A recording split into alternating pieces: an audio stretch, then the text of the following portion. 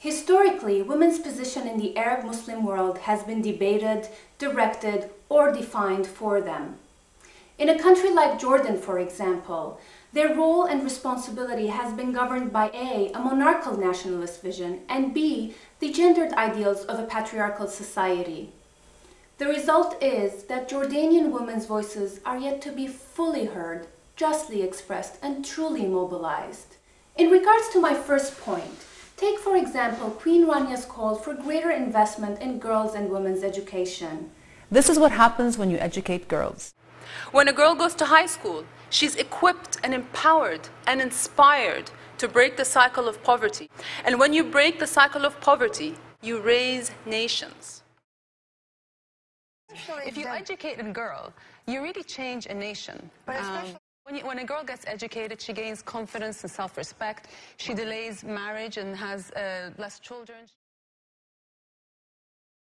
The situation in Jordan in the past few decades has been as such that education is made available to a typical ambitious girl like Salma. Salma finishes high school, enters university, receives a degree, gets a job, and then looks for a spouse to start a family. By the time she is 30, she realizes that her surrounding society is casting this dark shadow of spinsterhood over her, which brings me to my second point. The most timely example that echoes the ethos of patriarchy is Mohammad Al Hajaya's call to promote polygamy in Jordan. Al Hajaya, founder of the Committee to Support Polygamy, has recently taken up his third wife to lead by example and to encourage polygamy as a practical solution to the growing numbers of spinsters in Jordan. Selma is one of 87,000 single Jordanian women who are age 30 and over.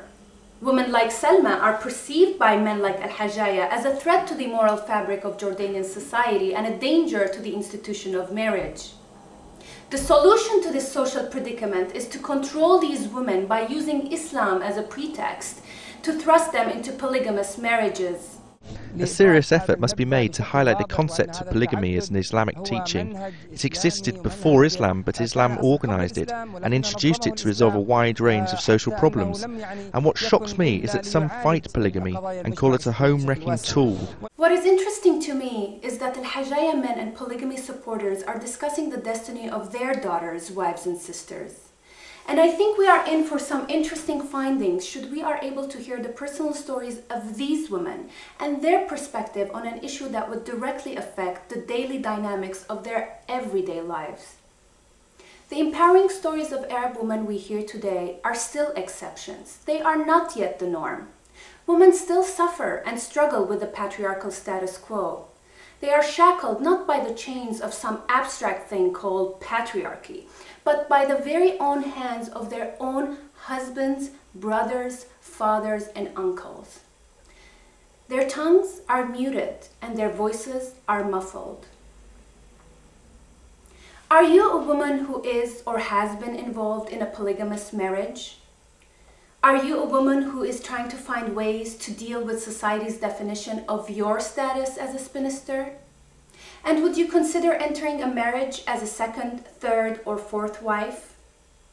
Are you a woman who has something to say and a personal story to share? Please drop a text or upload a video about your reflections and responses around the question of polygamy.